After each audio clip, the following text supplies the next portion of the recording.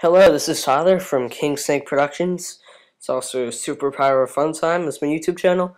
This is a quick tutorial on some cool tricks with your Mac. Alright, well first you're going to want to open Terminal. This is called the Matrix Effect. It's this little app right here, and if it's not saved there, which it probably won't be, just open Finder and search Terminal under Applications. You'll get it up. Yours won't look like mine. I customized mine, so yours are probably just going to be black and white instead of green and black. And you're going to want to type this in.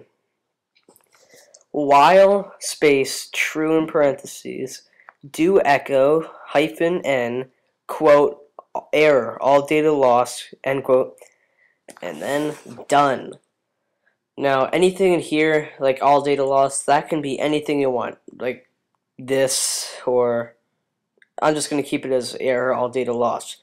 You're going to want to copy that, open up Terminal, and you're going to want to paste it in there, and whatever you wrote, it's just going to keep replaying that over and over again. It's a cool little trick you can do with Terminal. And I apologize for my cat.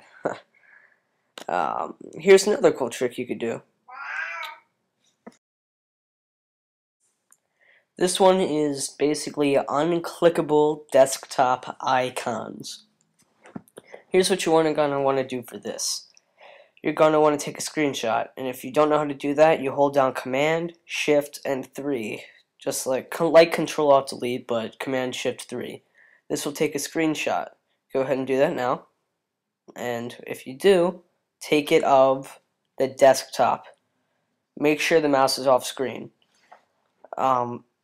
Open it up and you'll see, hey, that's just a picture of your desktop. Now, drag that away. Alright? Now, copy everything in here. You're going to want to put it in a folder. Oops, forgot to do that. Alright, so make a folder and paste everything on their desktop into that folder. Now, I'm just going to title this desktop so I don't forget where it is. And save that folder somewhere in their Finder. Like, let's just put it into Documents. Alright? Now, you should preferably do this when no applications are running, but since QuickTime Player, which I'm using to record my screen, is running, I can't do that. Now, set that picture you just took, as that screenshot, as your background image, and put it in their trash can. Empty the trash. Now, what's going to look like their pretty much normal desktop background, you're going to have unclickable applications. But down where my mouse is down here, see how that's all messed up and jumbled up? That won't happen to you if you don't have any applications running. So, again, always remember to close out any running applications. So, most likely what's going to happen here, they're going to try to click on one of these applications and, oh hey, it's not working. Mostly because it's just an image and not their real icon. That would most likely get them really mad, and it's kind of amusing to watch.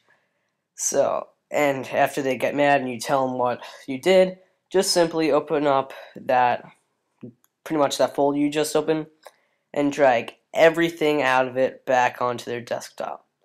It's going to appear up in the left hand corner, so just delete the folder, and what you're going to want to do now, arrange by, and then click any one of those listed. That should drag them all back, and after everything is back to normal, just set the wallpaper back to something else, like say Elmo, but not just any Elmo. Let's make it an Elmo taking over a city. So don't forget to rate, comment, and subscribe for more Mac tips and tricks. And this is Super Pyro Fun Time. Out.